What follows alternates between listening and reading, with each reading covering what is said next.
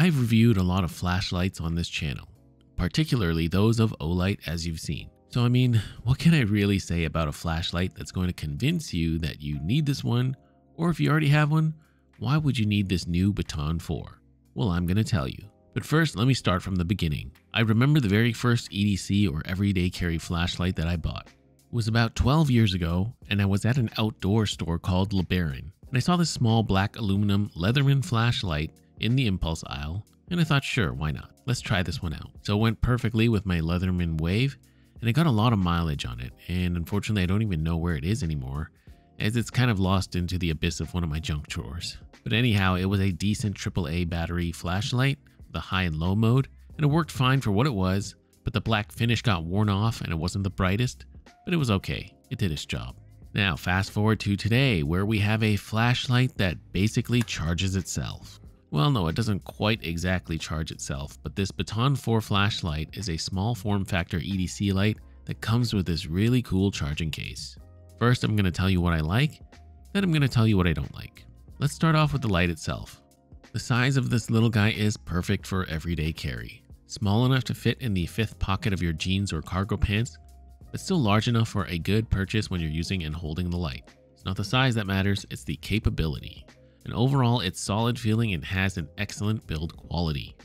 Now, if you look here at the new upgraded stainless steel button, there are indicator lights for the brightness level and battery life, as indicated by the small pictographic on each side of the switch. The body of the light has this really aggressive milled pattern on it for grip, which is kind of like a frag pattern, or I don't know, maybe even a pineapple. It's super grippy and useful for maintaining purchase of the light, but I do have one issue with it, which I'll get to in a bit, but it does its job. We have a two-way pocket clip, meaning that you can clip the light into your pocket in both directions, but mainly you can clip this light to the brim of your hat, mainly a baseball cap if you're wearing one, and you can now have a makeshift headlamp, which is super cool.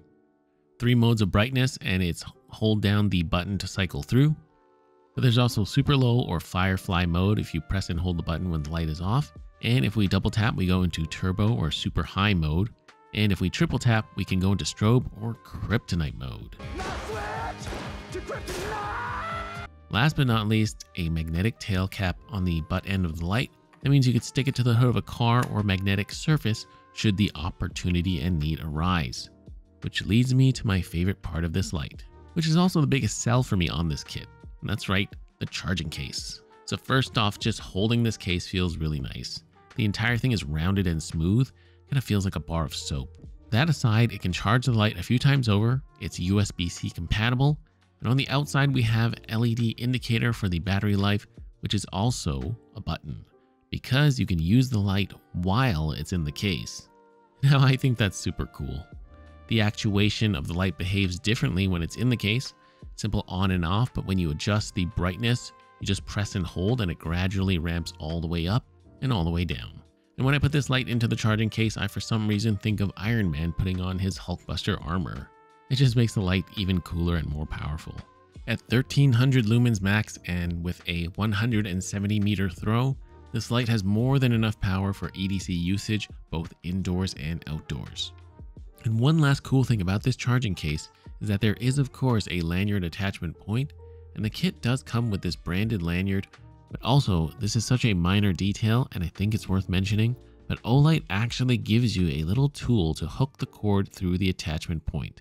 Talk about details, well done Olight. And while we're here, if you don't like this lanyard, I've made a tech and gear lanyard using microcord and paracord that we could very easily attach as well. I'll have my tutorial for that linked of course. That all being said, what's the one thing I'm not a fan of? The only issue I have is where the pocket clip meets the body of the light. It makes it a bit tough getting the light in and out of the pocket, as the milling on the body of the light is very aggressive. And I can really see this chewing up my pocket seam over time. Now you can clip the light going the other way, which does work better, but I do find it a bit finicky as the entry point needs a bit more precision to get the material in between the clip. It's not exactly like the i3T here where I can get it in and out of the pocket without much looking or thinking. Perhaps for future iterations of this flashlight, they could lessen or actually not do any of the aggressive milling underneath the pocket clip area, and that would maybe make it easier to get it in and out of the pocket. But just enough so that there's still tension, but it doesn't chew up your pocket. a small gripe for an overall great light. Now, if you want to get one of these Baton 4s for yourself, be sure to use my link in the description box below. I do not think you'll be disappointed.